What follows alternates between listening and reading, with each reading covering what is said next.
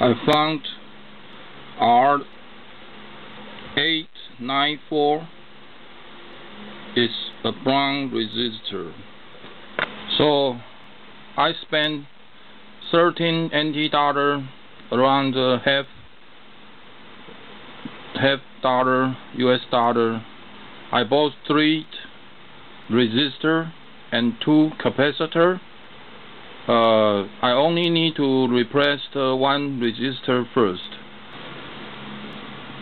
The other 2 is as a spare, and also this circuit includes a capacitor.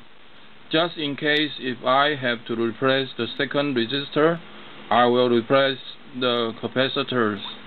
Before change the resistor, let's first clean the prime seam with cleaning naphtha.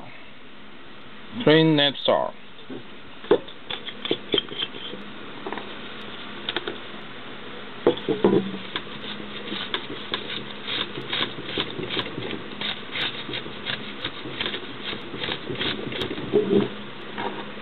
Then brush it with tool brush really good.